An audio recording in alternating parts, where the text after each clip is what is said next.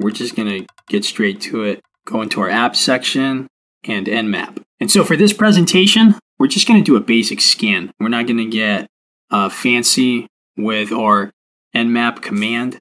However, you can enter in a command in the Nmap command section as you would from a command line interface. For example, if you're using Nmap on Kali Linux or Ubuntu.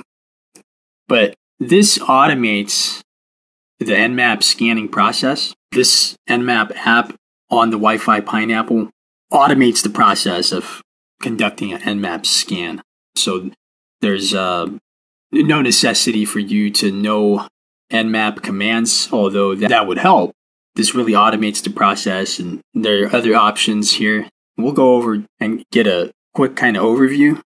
I'm going to go ahead and use my website, cyberstructure.org, as the target of our scan.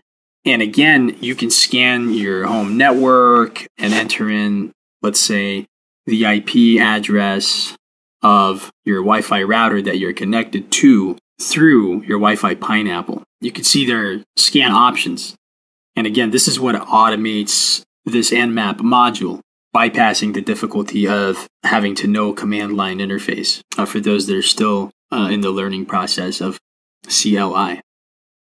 And so we're going to scroll down. Here you have scan options. You have timing, TCP scan, non-TCP scan. You have different checkboxes for various options here. Ping options. We're going to select fast scan, okay? That's all that this video is going to be about. We're just going to do a quick scan on that website just to get a kind of basic understanding of how this module works. It's pretty straightforward. Nmap is a very powerful tool without having to know command line.